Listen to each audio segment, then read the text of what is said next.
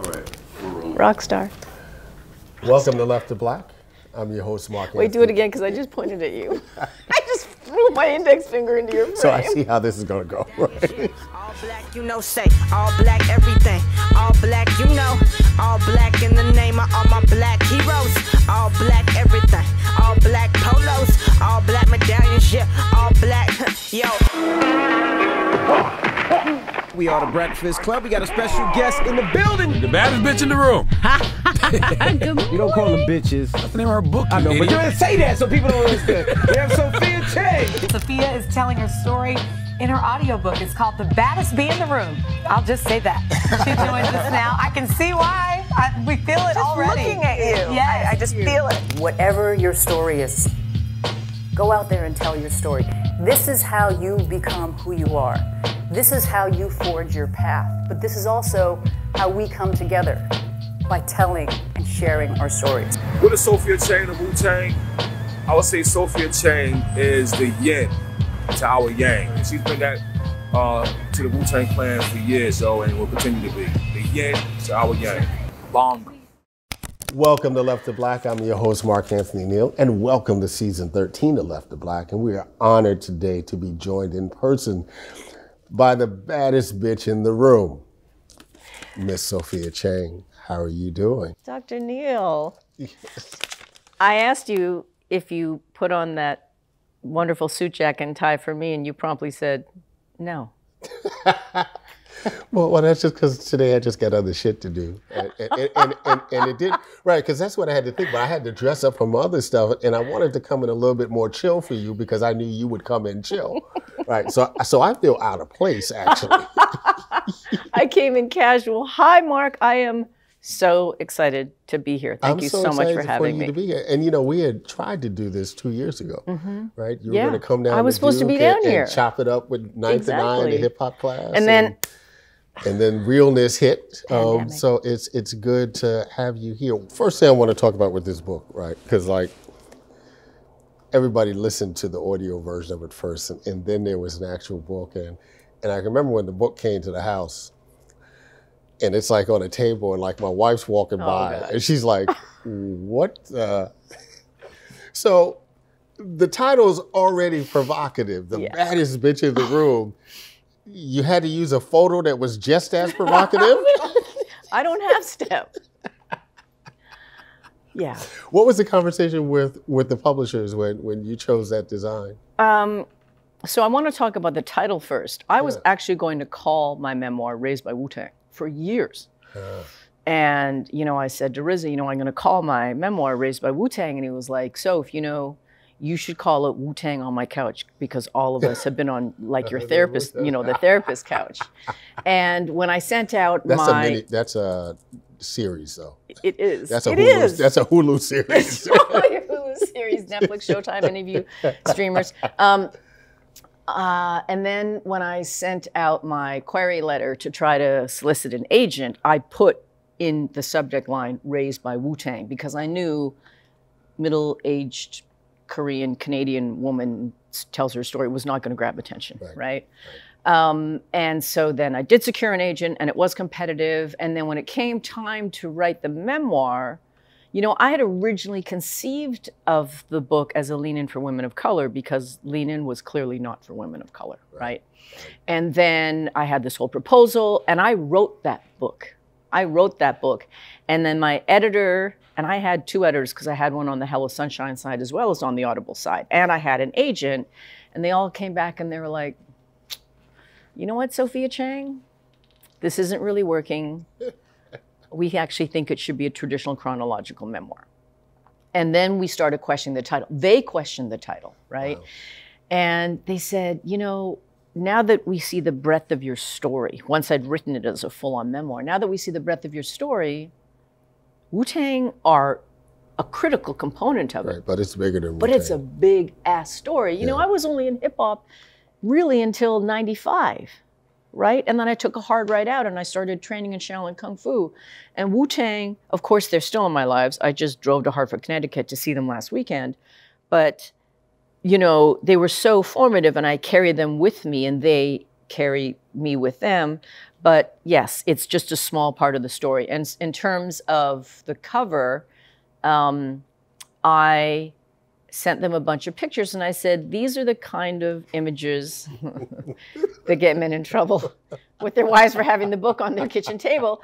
These are the kind of images that define me. And what I mean by that is clearly, I am a 57-year-old Korean Canadian single mother of 2 who is out here telling the world without any hesitation, without an iota of compunction, that I am the baddest bitch in the room. And I think that's fucking radical. So if I'm going to call my book The Baddest Bitch in the Room, what, there's not going to be a picture? Why the fuck would you waste this? Right? I mean, this is my fuck you to white supremacy. This is my fuck you to patriarchy. This is my fuck you to the model minority, right? It's my way of saying, I don't actually give a fuck. Yeah. You know what I mean? That cover is not about trying to be alluring and enticing to men. I don't need a book for that.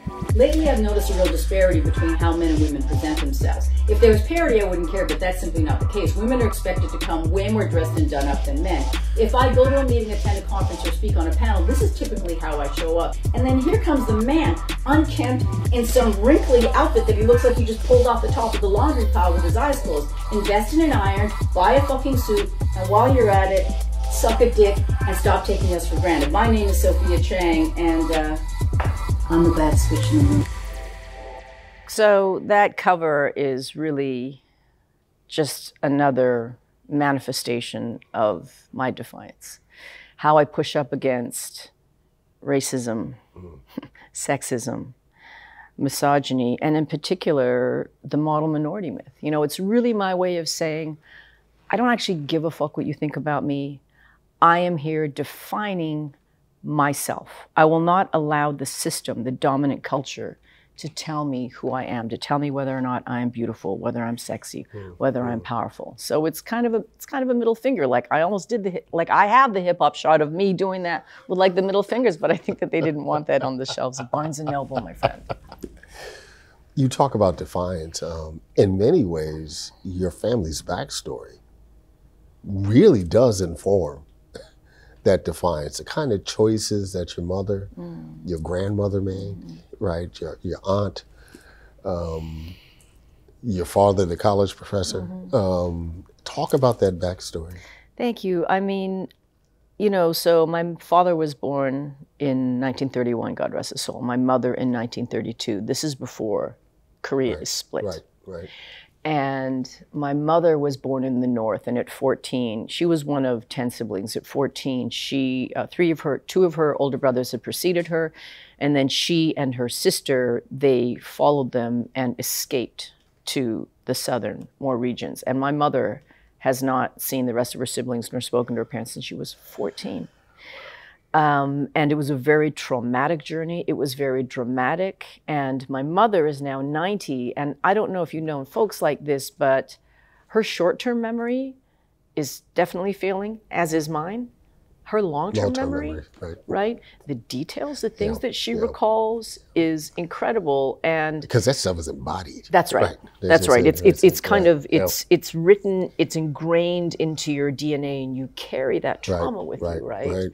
And my father was, you know, so they both came up during, they grew up in the Japanese annexation, occupation, colonization, whatever you want to call it. Watch Pachinko. And so both my parents, as did everybody else in Korea, they had to learn Japanese. And my father spoke perfect Japanese, like without an accent. And I'm really gifted in languages, and I get that from my father for sure. So people didn't know from his phenotype that he wasn't Japanese. People didn't know from how he spoke that he wasn't Japanese. And so because he was so gifted in mathematics, he went to a special school, right, with Japanese students, and his teacher did not know that he was not Japanese. And when he discovered it, he was enraged, and he beat my father all the time. Right. He totally hazed him. Yeah. He completely humiliated him in front of the other students. And when he realized that my father was Korean and that he was poor, he said, you know, somebody stole a bento box. Someone's stolen a lunchbox. Well, it must be you because you're poor. Where's your lunchbox? My father didn't have a lunchbox, right? So it was humiliation, right? It was physical abuse. And yet my parents, you know, my mother to this day, what's quite extraordinary is that there is such a robust joie de vivre, you know. My father loved good food. Like, he taught us how to, like, my father used to sharpen his German knives. You know, we were a middle-class family. We didn't have money for, like, fancy knives, but he would buy a fancy knife and he would make sashimi. You know, my father would make steak Diane with brandy and the fucking, you know, the steak is on fire. And they loved golfing and they loved going for walks, and they very much lived in these bodies that carried the trauma, you know, and I think it really speaks to the potency of the human spirit and how it moves through these awful experiences and yet emerges on the other side and still appreciates the little things. Right. The question that repeats itself throughout the book, and is really a metaphor for the immigrant experience in the U.S. Where are you from?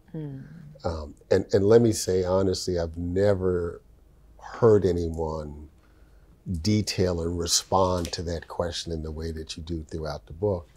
And you know, my favorite moment, at least in the audiobook, might be that, you know, that early moment with Method, right? Yeah. And first of all, you listen to the audiobook, it's like, oh shit, that's Method, right? Yeah. But that moment where he's like, she from Shaolin, nigga? Yeah. Right? It's like, and it's like, yeah, he's repeating it 35 years later, right? But you can literally imagine what it sounded like, you know, with his hulking frame. Yes, right? Yeah. That was a really defining moment for me. You know, it was competitive to get my book, and as you know, I inverted the model, right? Most people do print, and then they do a verbatim version of it for audio and ebook. And when I spoke to the woman, my editor, Jessica Alman-Galland at Audible, the first thing she said was, Sophia, we want to create a bespoke audiobook for me. And I mean, in a flash, Mark Anthony Neal, I said, can I have Method Man in my book? Because I always knew that I wanted to open with that story.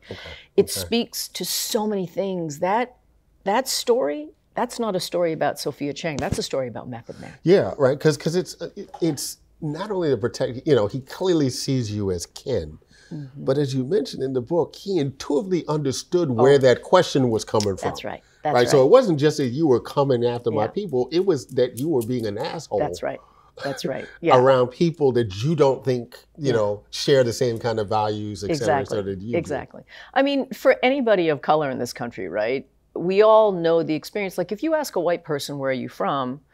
Oh, I'm from Kansas. That's right. I'm from Louisiana. I'm from DC. I'm from New York City. But when you ask a person of color where they're from, it's so loaded. Right. And the truth of the matter is, it's often asked with thinly veiled hostility, and it's not actually a question. It's more a statement that says, you don't actually belong here. Right? So here I am, and to this day, Mark, I am still often the only woman, certainly the only Asian woman in the room when I go see Wu-Tang, just because it's a very male milieu, right? That's not any knock on them. Any hip hop room that I'm going to step into, I'm an Asian woman, right? So here comes this Asian woman, and he couldn't place me. I'm not fucking any of them, clearly, right? You're right, you're not a groupie. I don't work, that's right, I'm not a groupie. I'm not their A&R person. I'm not a manager. I'm not bringing any kind of commerce. I'm not bringing pussy. So what is she bringing? She's not selling weed, right? So what is she bringing? And he had to figure it out because, you know, to meet an artist is one thing. To go to the studio is another level of access. Right. To go to the lounge in the back, which is where they do their writing or whatever it is, and then for Method Man to be like, Sophie, I just got my video in. I want you to see it. Right. All of it signaled this woman is significant. Right. Right? And so he's going, well, who the fuck are you? Where are you from? Where are you from? Where are you from? And I knew the second he asked him where it was coming from. Where it was coming from, right? But I decided to play it out, and I thought, you know, there's part of me that kind of wanted to be, you know, kind of contrary about it, right? But knowing Meth is standing there, I thought, you know what? I'm just going to fall back. This is his house. I'm not going to do this. This is a joyous moment. And him flying in like he did, and like you said, his hulking frame, I mean, Meth is 6'4". Right. People don't know how fucking tall those guys are. Right. He's tall. And television height's a little different. Exactly. And he, you know, it is well known, and I've talked to all of them about this, who's the nicest with their hands? And people say it's either Meth or Ghost. And I've seen both of them with their hands. You don't want to fucking be on the other side of that. And you don't want to be on the other side of his wrath either. You know, Meth is the man that wrote All I Need. Yeah. This gorgeous love song to his wife. You know, he is the kindest. He is such an empath. He is the guy, and we know some of these, and they are gifted, right? That makes you feel like the most special person in the room. Yeah. So he just has this empathy about him. And so to watch him transform so shortly, you know, how long had he known that guy? Longer than me, I'll tell you that. And he's a man. Right? That's his crew. And I'm somebody that he didn't really know. And so, yes, part of it was like, that's my fucking girl. That's my heart right there. But to your point, I am also seeing something foul play out here. Right. You know, he immediately understood the subtext of the query. He got it right away. And that's really about him. I really hope, Mark, that in listening to or reading my memoir, available now on Audible and all 5 booksellers near you, please go to a local store, that people, what people get is, I hope they see another facet of Wu-Tang. Yeah. You know, I hope they see the Wu-Tang that only I know. Only I see, because only I am given that space and that kind of love.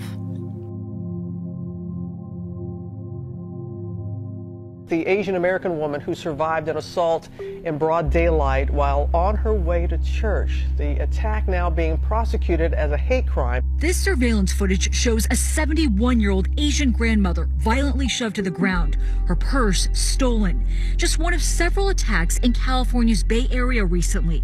In New York City, there was an 867% increase in Asian hate crime victims in 2020 compared to the year before. This vicious attack, just one in an alarming spike in crimes against Asian Americans nationwide.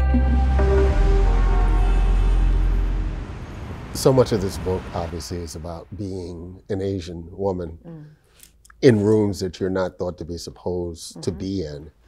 But there's a other piece of this moment for Asian women in this country, and that is very clearly, even post George Floyd, post COVID, the public violence against Asian women. How have you processed that, you know, both in more broadly in terms of who you are, Sophia Chang, but also in this particular moment where we're supposed to be as a society and a culture beyond this? Right. Okay, I'll answer that in a few different ways. At the micro level, Mark, right? In my quotidian life, I live Chinatown adjacent. And every day there is a line of elderly Chinese folks standing, waiting for free food. And I am often running, walking next to elderly Chinese folks, walking next to the elderly Chinese woman that has the giant garbage bag and she's going through the garbage for recycling, right? And so, number one, they're already vulnerable. They're of color, they're elderly, right? And they're small and they're frail. Right. And might be some language challenges also. Of course. And, you know, maybe some of them don't have legal status, right? And then post all of this awful violence, you know, it's been well documented and studied that we tend to have more empathy for those who look like us, naturally. And so when I see an elderly Asian woman or elderly Asian man, I want to walk them home. Yeah. And then in terms of me, you know, I practice Shaolin Kung Fu now for 27 years. I've never used it. I never want to. I get the feeling that you could fuck up a few people. I'm just saying. Perhaps. I don't actually ever want to strike somebody. I think I would feel really, really physically ill. Of course, push comes to shove. I'm going to do that under extenuating circumstances. But what Shaolin Kung Fu taught me was my instincts are like that. You know, I can turn on a dime. I'm not, you know, the gym made me strong. Shaolin Kung Fu made me powerful. So I walk with a certain amount of confidence just about how I could handle myself. If some man comes running at me, am I going to be able to defend myself? No, but I do believe that I could handle myself okay. I also think that my comportment, how I physically move through the world and in the street is unique. And you know, this is in the memoir where Raphael Saadiq is like, you know what, Sophie? It's going to be really hard for you to find a man because you're so hard. And I was like, fuck out of here. I'm not hard. And I call Meth and I'm like, you won't believe what Raphael just said to me. He said, I'm not going to find a man because I'm too hard. And then I just hear this.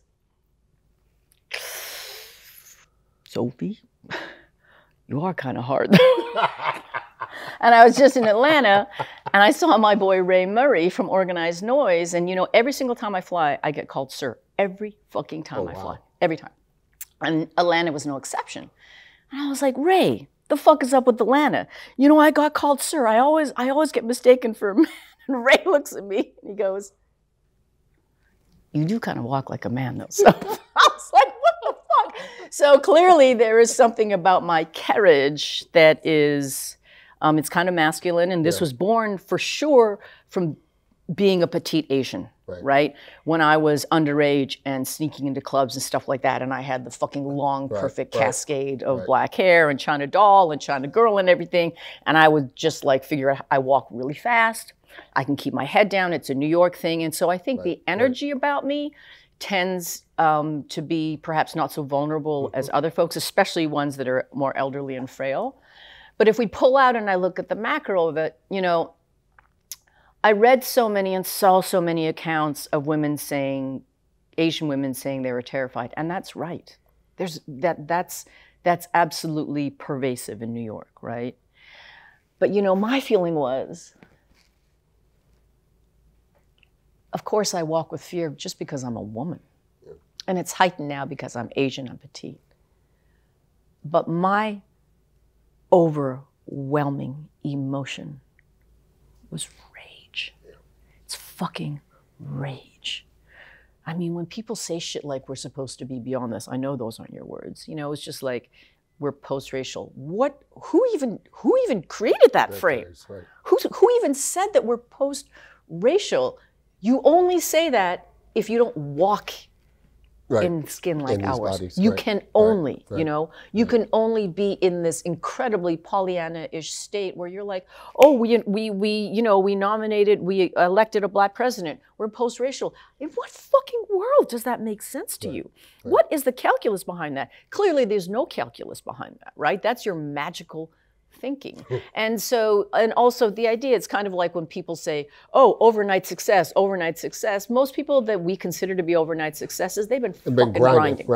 They've been grinding for decades, and God bless them that they had their breakthrough moment. It's the same thing. Oh my God, Asians, you know, suffer violence. Certainly,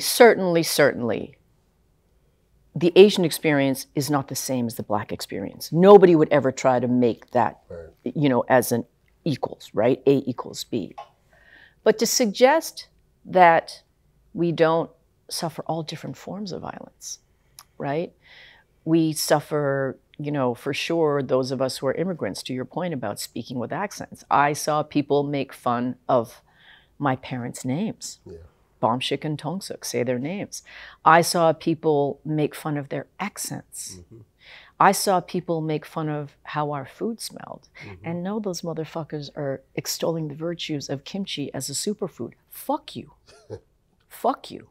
So I was and am angry I am angry at the violence. I am heartbroken for the victims. And I am angry at the framing that somehow this is new. And again, this goes back to the model minority myth, right? Well, you people are getting all the spots in the specialized high schools in New York. You people are getting all the spots in the Ivies. You people are getting the jobs. And it is true that if you look at statistics, no question that we over-index, but also who is we? Right? Our diaspora is behemoth. It's complex, right? It's huge. Complex, So if you're talking about Far East Asians, Chinese, Japanese, and Koreans, yes, but then let's go broader. Let's talk Filipino. Right? That's right. Let's talk Filipino. Let's talk Cambodian. Let's talk Vietnamese. Let's talk Hmong. Right? And then if you want to go deeper, Indians, Pakistanis, Bangladeshi, and then the stands.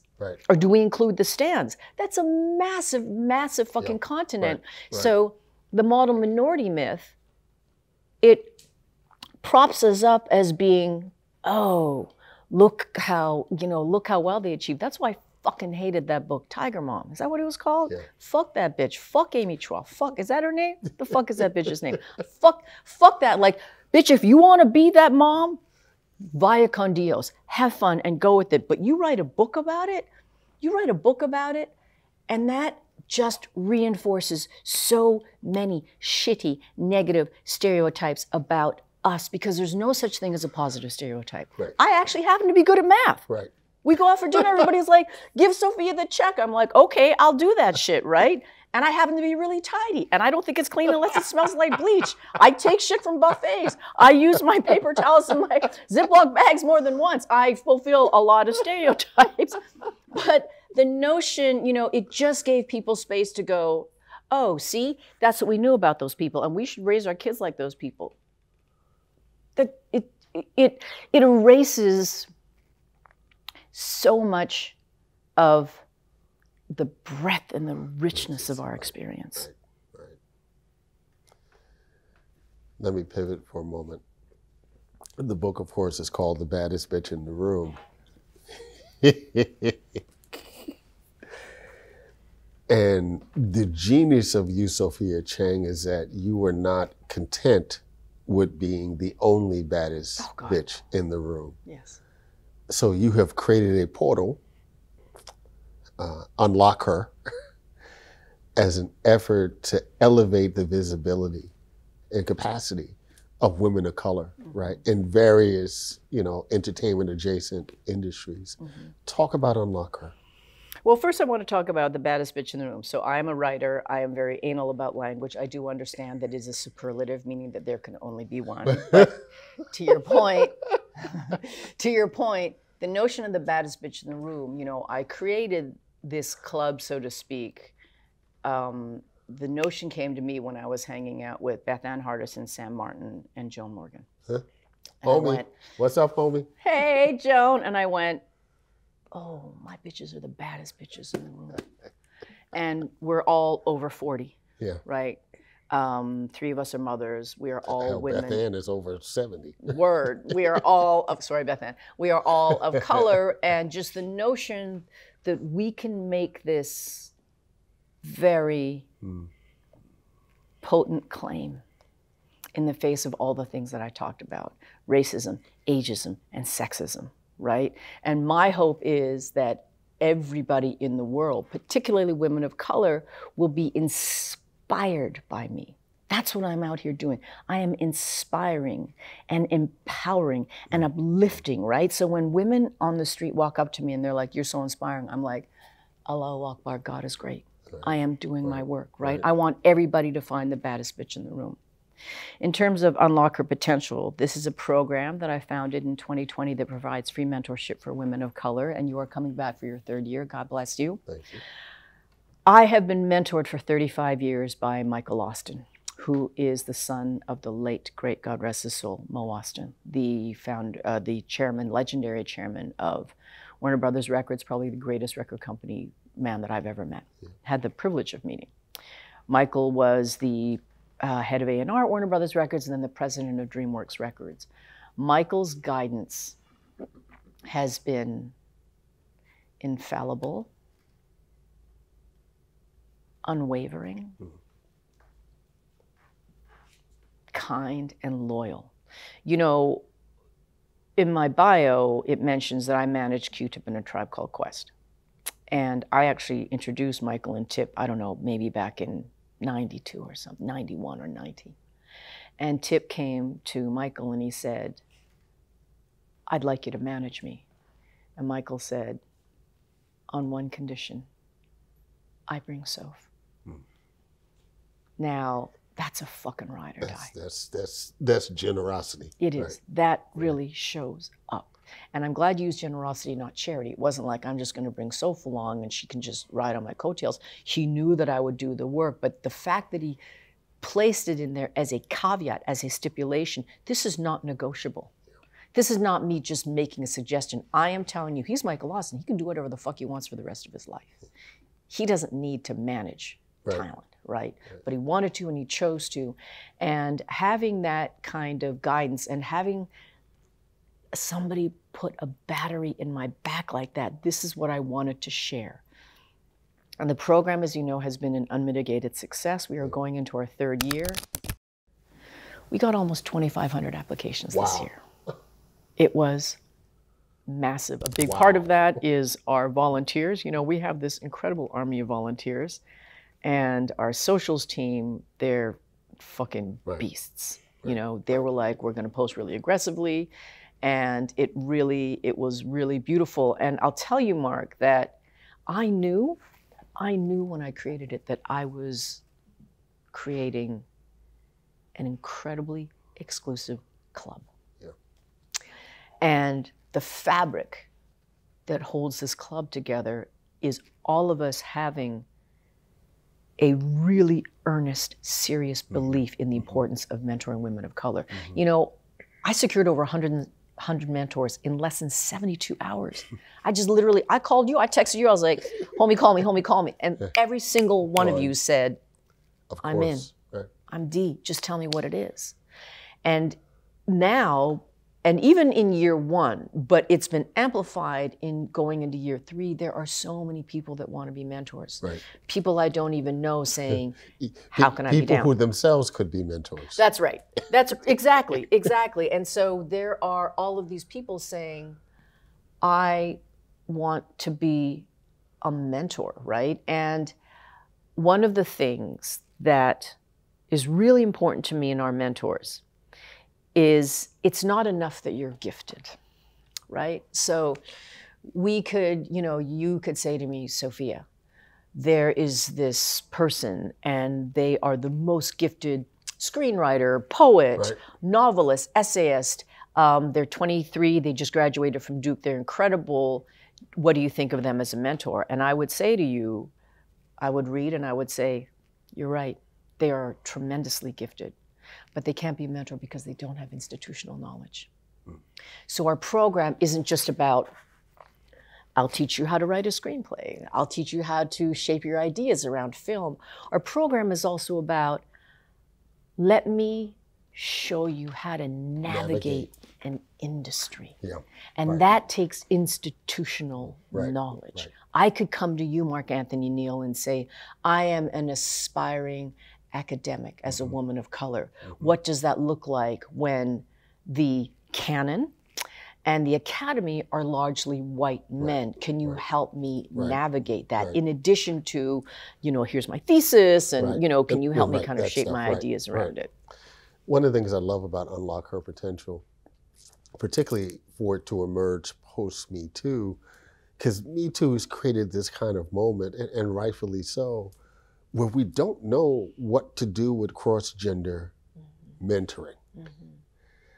And the fact that you were comfortable to reach out to all kinds of men, right, and say, it's important that this woman of color be able to talk with you and get some guidance from you that really cuts across the grain, right? Because we're fearful now, I think, as a society, of what plays out, you know, in certain kind of mentoring relationships. No, I think that's absolutely right. I think we're all more sensitive to everything. Like, are we allowed to flirt? You know, I don't mean in mentor situations. I just mean in any scenario.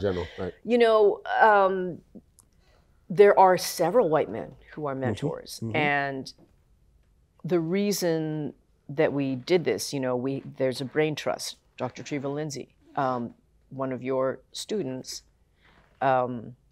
she, you know, we all talked about what the makeup of the mentors would be. And we all decided it was important to have white men. Number one, they are still gatekeepers, the primary gatekeepers. Right. So Jim Jarmusch is a white man. Michael Mann is a white man. Phil Lord, fucking co-writer and director of Spider-Verse, my favorite Marvel movie, is a white man. Gordon Willoughby, former CEO of WeTransfer, is a white man. And so they have also, because of white patriarchy, have been able to more easily ascend to levels that we are not granted access to. So they have this institutional knowledge that I speak of that they can share with a woman of color, but it is also really important to me that they have these 12 hours of conversation through which they are then compelled to understand what it's like to move in our skin, in our bodies, in this world, right? And all of them have said, this has been such a gift to me.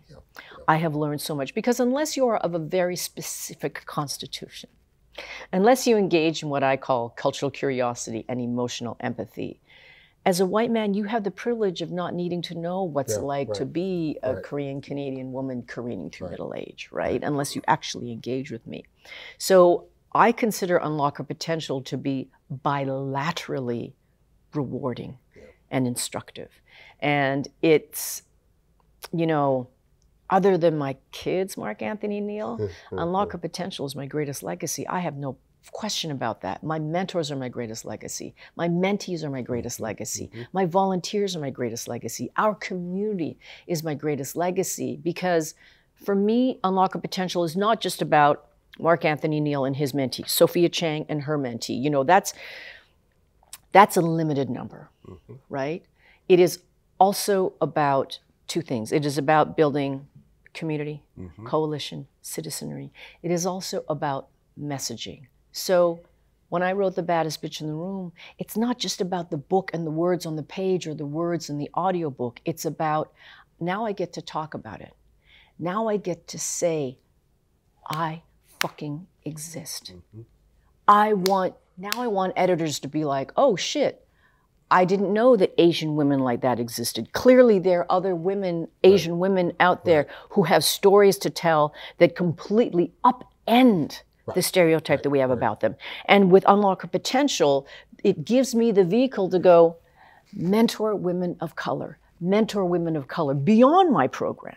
Beyond my program. I want, you know, just like CSR, corporate social responsibility, and DEI, diversity, equity, and inclusion, are de rigueur in corporations all across America. I want MWC, mentorship for women of color, to be something that they start to enact, right? I want people to go, what the fuck, who's that bitch? What the fuck is she doing? Let's do that here. Right? To understand, and it's not just like, do it because it looks good, because that's what a lot of people are doing. It's cosmetic, right? It's this temporary tattoo. We've got DEI, we've got our task forces, we've got our ERGs, we've got our fucking, whatever you call it, like, you know, the different marginalized communities having those little groups and not getting paid for the work within a company.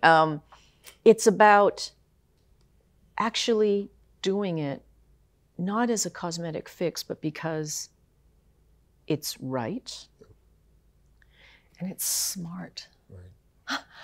I have never met anybody more inclusive in activism than women of color, Black feminists in particular, folks that you raised.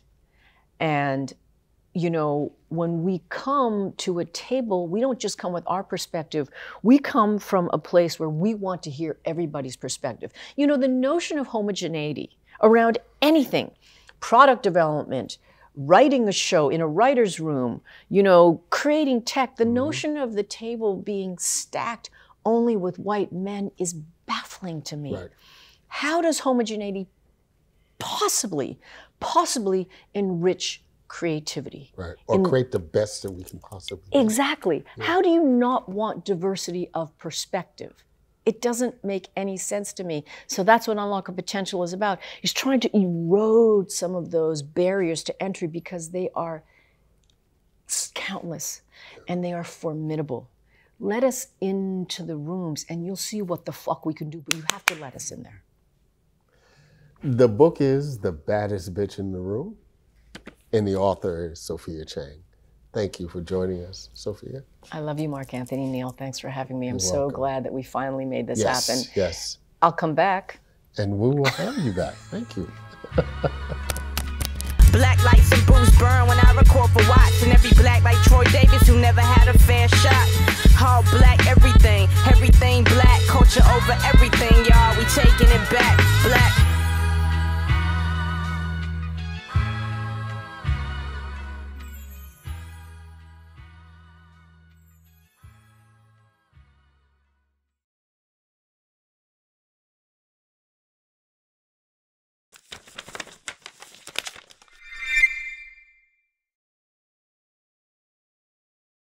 "13 seasons. 13 seasons.